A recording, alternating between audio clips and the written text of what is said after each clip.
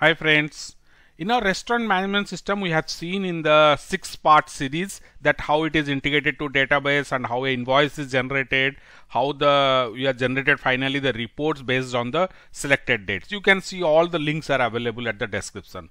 Now there was a question or a requirement that we'll use a combo box. Here it is, the combo box to select the items instead of giving a fixed menu and a spin box for the number of items. So here we are just a demo of it. Here it is, we are using a combo box and adding one item.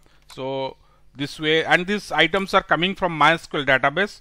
I can bottom you can see it's a breakfast, lunch, dinner. You can make it, categorize it based on say grocery item, food item, stationery item, anything you can add it, and these are all coming from SQL database. So I have just added dinner now. Now you can see all my menu items will change to dinner.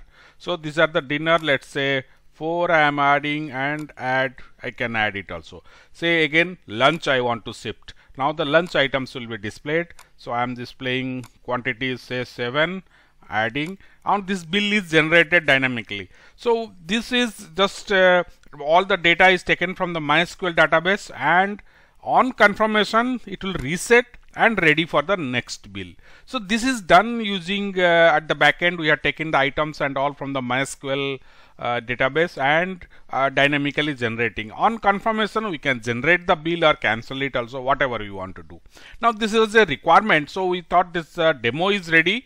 Now further you can change the source, modify the script and all, and work on it. And if you have any more ideas or suggestions, in fact here instead of a combo box also we can use a autocomplete also. So you can suggest that also, and if you have any other ideas and all, you can use the comment section below to post it.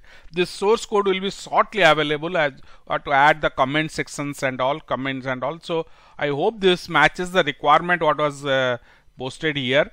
So I request you, please subscribe and press the bell icon so you'll be notified as and when such scripts we complete and post it. So please share this with your friends, and thank you for watching, and please subscribe.